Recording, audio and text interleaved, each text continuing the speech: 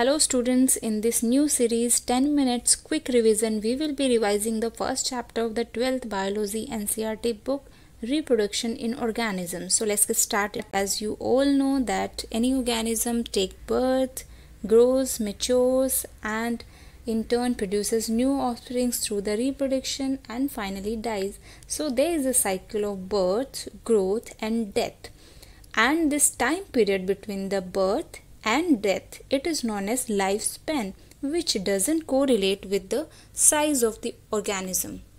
So let's see how reproduction is important in the life cycle of any organism.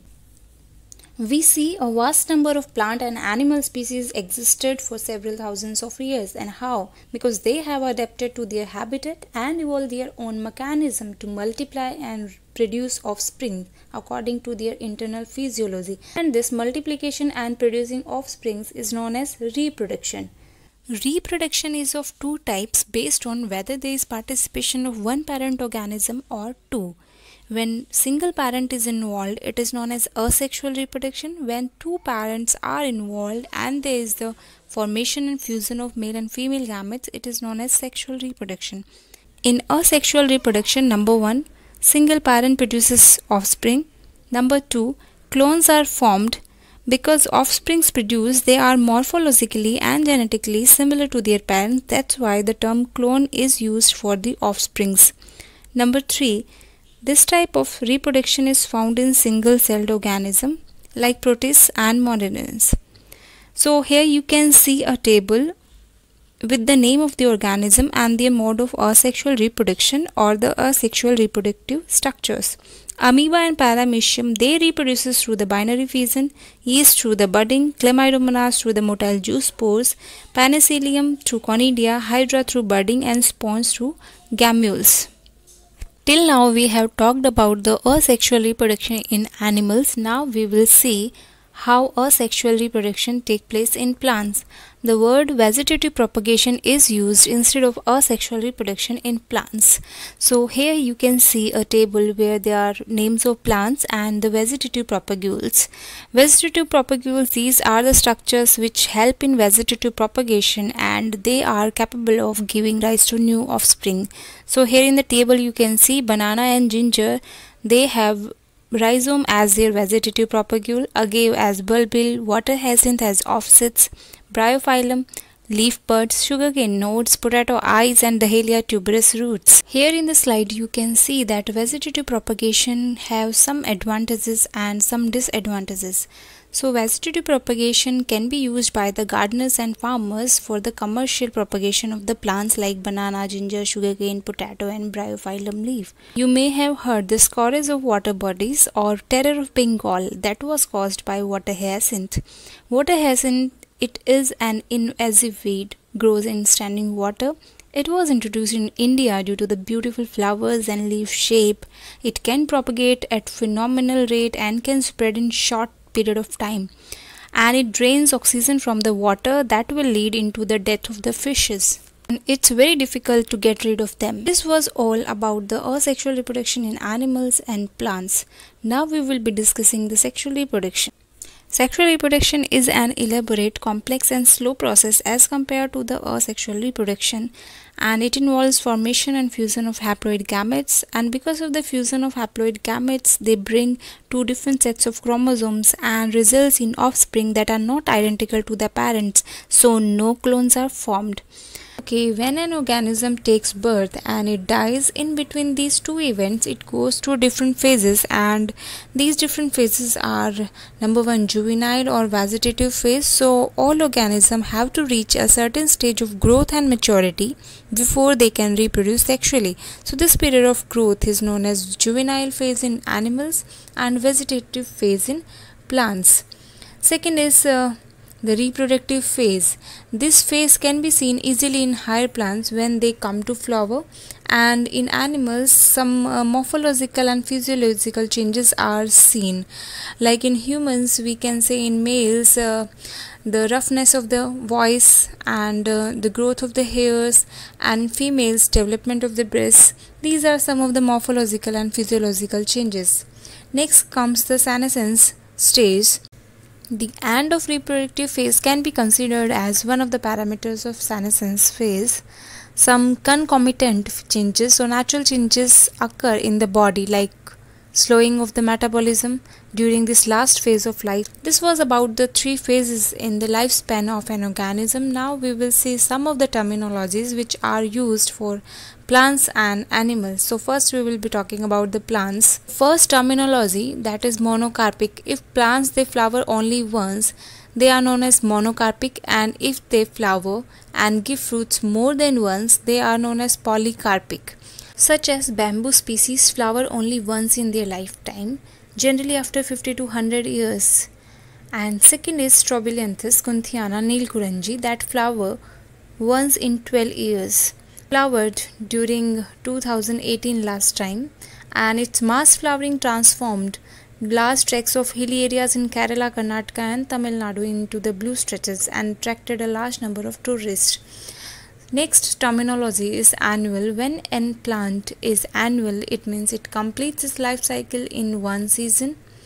And when it is known as biennial, it means it will complete its life cycle in 2 years. But both annual and biennial plants, they will flower once. Perennial plants, they complete life cycles and lives more than 2 years, and mostly they are polycarpic. Some plants flower throughout the year and others can show seasonal flowering. Now let's talk about the terminologies used for animals. Number 1 is seasonal breeder and second is continuous breeders. So seasonal breeders are the organisms which breed during the certain time period of the year to produce offsprings, and examples are like birds, frogs and lizards. But birds can be commercially exploited when kept in captivity, like the poultry farms. Second is continuous breeders. These are the animals, they are reproductively active throughout their reproductive phase and hence called continuous breeders. Example of continuous breeders are mammals. Placental female mammals, they show cyclic changes during their reproductive phase. It means in the activities of the ovaries and accessory ducts as well as hormones during the reproductive phase. These cyclic changes, they are known as menstrual cycle in primates like monkeys, apes and humans, and it is known as estrous cycle in non-primates like cows, sheep, rats, deer, dogs and tigers. After the terminologies, now we will be discussing the events in sexual reproduction. So as we know that fertilization or fusion of gametes, it is the most vital event of sexual reproduction. So before the fusion of gametes, we must know that how these gametes are formed, that is gametogenesis, and how they are brought together for fusion, so gamete transfer. So these two processes, gametogenesis and gamete transfer, they come under the pre-fertilization events, and after the fertilization, the formation of zygote and the development of embryo from the zygote, they come under the post-fertilization events. So first we will be talking about the pre-fertilization events. It means gametogenesis and gamete transfer. Gametogenesis, it means formation of gametes. If both the type of gametes, they are morphologically similar, they are known as homo or isogamete. Example is Cladophora alga. If both the gametes, they are different, they are distinct, then they are known as heterogametes. In heterogametes, male gamete is known as antherozoid or sperm and female gamete is known as egg or ovum. Example is Ficus alga and human beings. They have different or distinct gametes. So this was about the gametogenesis, formation of gametes. Now gamete transfer. Gametes must be physically brought together for fusion. Mostly male gametes are motile. Exceptions are few fungi and algae, in which both the types of gametes are motile. But in several simple plants like algae, bryophytes and pteridophytes, water is the medium through which gametes are transferred. A large number of male gametes, however, fail to reach the female gamete, and for the compensation of this loss of male gametes, the number of male gametes produces several thousand times. And in seed plants, pollen grains, they carries the male gamete and ovules carries the egg cell or female gamete. Male gametes are transferred through pollination. It means from the anthers, pollens are transferred to the stigma. and pollen grains germinate on the stigma, and the pollen tubes carrying the male gametes, it will reach to the ovule and will discharge the male gametes near the egg cell. Now both the type of gametes they have brought together for fusion. Now fusion will take place, and this process is known as syngamy, and a diploid zygote is formed. Sometimes the female gamete undergoes development to form new organism without fertilization, and this is known as parthenogenesis. Examples such as rotifers, honeybees, and even some lizards and birds, turkey. Now question is that where does syngamy or fertilization or fusion of gametes take place? So if it is outside the body of the organism, like in the algae, fishes and amphibians, it is known as external fertilization. If this syngamy or fusion takes place inside the body of organism, like in reptiles, birds, mammals, bryophytes, pteridophytes, angiosperms and gymnosperms, it is known as internal fertilization. A major disadvantage of external fertilization is that the offsprings are extremely vulnerable to predators, threatening their survival up to adulthood. That's why organisms exhibiting external fertilization, they show great synchrony between the sexes and release a large number of gametes into the surrounding medium, that is water, and a large number of offspring are produced. Before going to the post-fertilization events, that is the zygote and development of zygote, we must know the sexuality in plants. Like unisexual plants, if both the reproductive structures they are present on different plants, it is known as unisexual condition.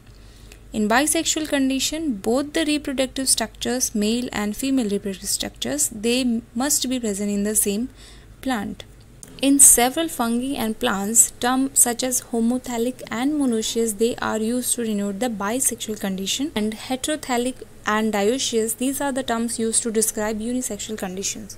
In monoecious plants, where both the reproductive structures are in the same plant, but there may be two types of flowers, bisexual flower and unisexual flower. In bisexual flower, pistils and stamens are present in the same flower. But in unisexual flowers, unisexual flower may be pistillate or staminate. Pistillate, it means they will have pistils only. Staminate means they will have stamens only.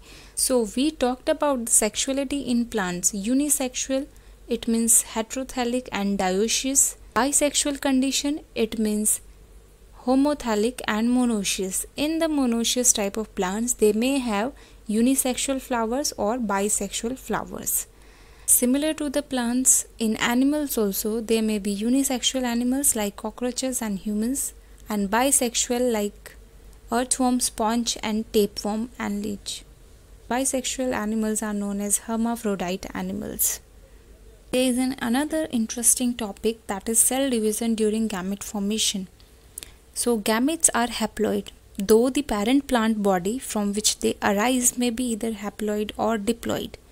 So if a haploid parent produces gametes, it will be through the mitosis, and if a diploid parent is there, then the meiocytes, gamete mother cells, they will undergo meiosis to produce the haploid gametes. Example where diploid parent forms the gametes through the meiosis is pteridophytes, gymnosperms, angiosperms and animals. An example where haploid parent produces haploid gametes through the mitosis is Monera, fungi, algae and bryophytes. Okay, so till now we have seen that in the events of sexual reproduction, pre-fertilization events are there, in which gametogenesis and gamete transfer is there, and after the gamete transfer, fusion of gametes, that is fertilization, take place, and after the fertilization, post-fertilization events are there. In post-fertilization events, first is the formation of the zygote. So after the formation of the zygote in organisms belonging to fungi and algae, zygote generally develops a thick wall that is resistant to desiccation and damage, and it undergoes a period of rest before the germination. Zygote is the vital link that ensures continuity of the species between organisms of one generation and the next. This was about the zygote formation. Now embryogenesis. Embryogenesis refers to the process of development of embryo from the zygote. During embryogenesis, zygote undergoes cell division and cell differentiation. Cell division, it means only increasing in the number of cells in the developing embryo, and cell differentiation, it helps groups of cells to undergo certain modifications to form specialized tissue and organs to form an organism. So on the basis of whether the development of zygote takes place outside the body of the female parent or inside, there are two types of animals: oviparous animals and viviparous animals.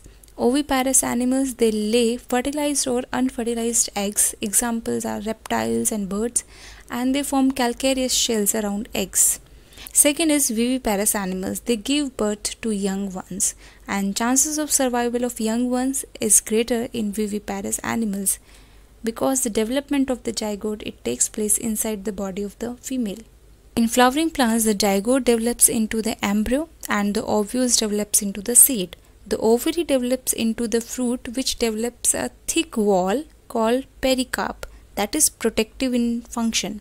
And after dispersal, seeds germinate under favorable conditions to produce new plants. So this was about the reproduction in organism. To get the notification regarding the videos of the next chapter's revision, do subscribe this channel, and a link is given below to download the last 10 years questions of this chapter and this study material. And keep learning. Thank you.